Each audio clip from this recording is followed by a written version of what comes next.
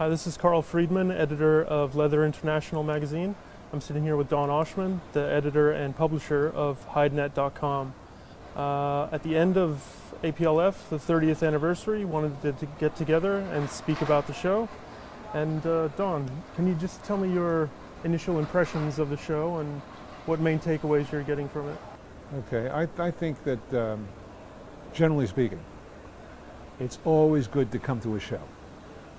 And we have an expression in America, press the flesh. You meet someone, you shake hands, and information comes out to the benefit of one or both parties. You don't get at home, you don't get on the telephone, you don't get on email. So I think it's very, very good to come to fairs, and it's very good to talk to each other.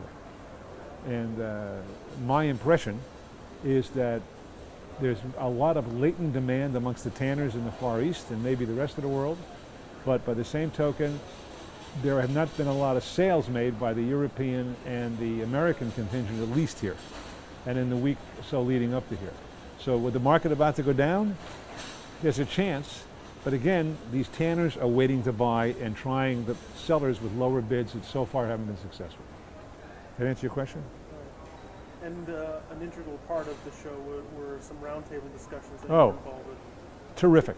It was a great idea. I understand you guys did it in Bologna also. I was honored to be a participant and leader of one of the rooms.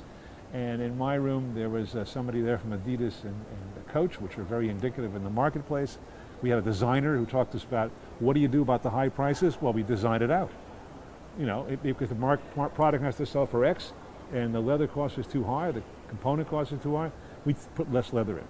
So we talked about that. Fascinating opinion, fascinating stories I will not take the time to tell you about, but the thing that I got out of that was brand, the sizzle with the steak, as we say in America. Brand, people are very, very brand conscious, and even if the prices goes up, they will pay because they want to have it. And we have a tremendous growth in affluence in the Western world and in China, of course. And what were some of the other main challenges that the people were airing? Well, in the roundtables?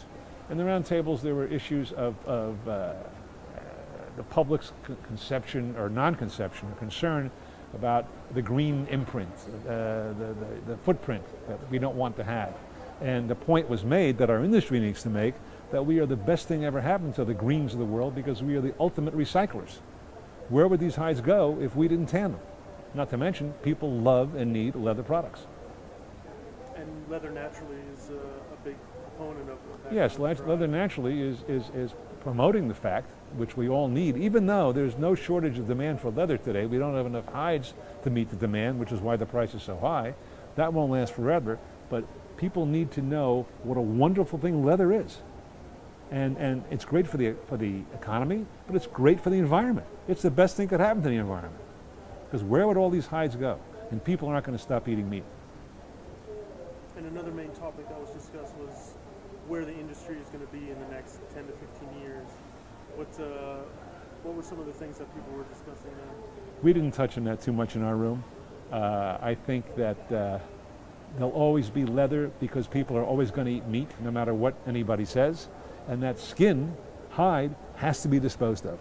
And there's no other natural leather, no other natural product yet that matches the properties of leather. And I'm biased, but it's a fact. And were you impressed with the turnout, with the yes, caliber of people? It was terrific. It was a great experience for me, and I understand it went well when you did it in Italy. The people at the dinner were delightful. I was sitting at a round table, and a man comes up to me, a prospect, just met at these things. A great way to meet people to, what do they call it? What do you call it? Work the room, or find prospects for your business. That's always good, which is always good in this business. You stop and meet somebody in a hallway at a trade fair here, and, oh, here's my friend Charlie. Oh, you have this, do I have that? That's always a very good thing. But the round table is excellent. At the end of the round table, we had all the rooms. There were 4 or 5 rooms. We got together at a beautiful dinner put on by Leather International, and we each got up to talk about what our rooms discussed. And it was very, very informative and very enjoyable, and I think very, very fruitful and productive. And the fair itself, it's a much bigger event, 30th anniversary, so it's much broader, a lot more people to interact with. Do you feel that there was enough communication among people? No, this fair, I was here from day one. And it grew and it grew and it grew, and then Shanghai opened up, and some of that went there. And I don't think the population of people in the leather and hide trade is, I know it's not as great as it was years and years ago. Nothing to do with this facility, it's a trend. But again, people who don't come to these fairs, I think, are missing out. And you don't come here just to make business. You come here to make connections and to see what's going on in the world, to get out of your little narrow world in which we all live at home. And that was apparent during this. Yeah, I don't know anybody who came was sad they came. I think they were glad they came. Wonderful. Thank you very much for your time, Don. Thank you.